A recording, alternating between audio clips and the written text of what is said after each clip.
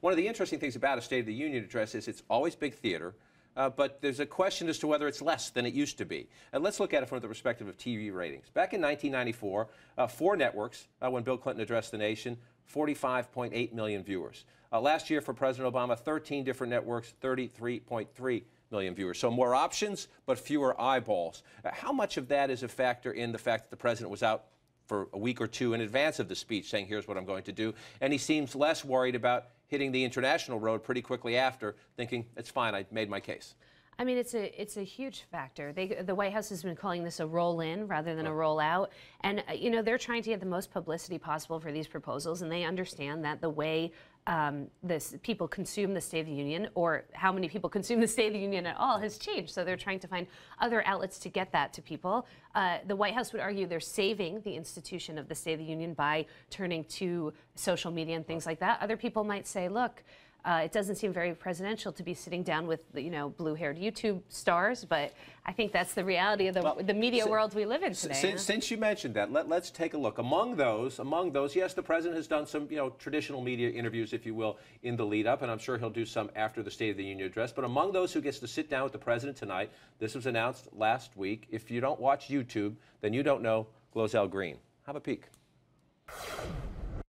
I have been asked to interview POTUS, the President of the United States of America. I know you're like, what did she just say? I know, the President of the United States. I'm so happy that I watched every episode of Veep. I need questions. Please leave your comments and questions in the comment section. I wonder if anybody's gonna talk like this, like, I'm like, oh my gosh. Okay, but I'm gonna play it cool. I'm like, yeah, what's up? Okay, President. Okay, I'm ready. But you gotta love the lips.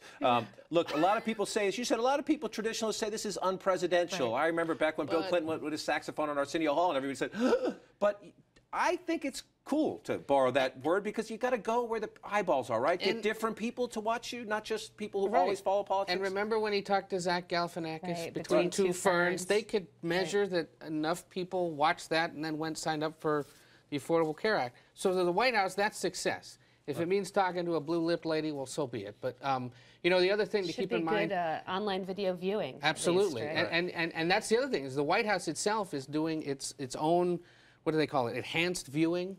Now, if you're not watching CNN, and let's be honest, you should be tonight, or Bloomberg or WashingtonPost.com, they're doing this thing where it's like pop-up videos, where they're going to be throwing up charts and graphs and stuff at the same time as he's speaking. And they believe that there's enough of an audience for that, too, now. So if it's only 30 million people, it's because they think 3 million are watching online. Adapt to the environment you live in, whether you like it or not, I guess.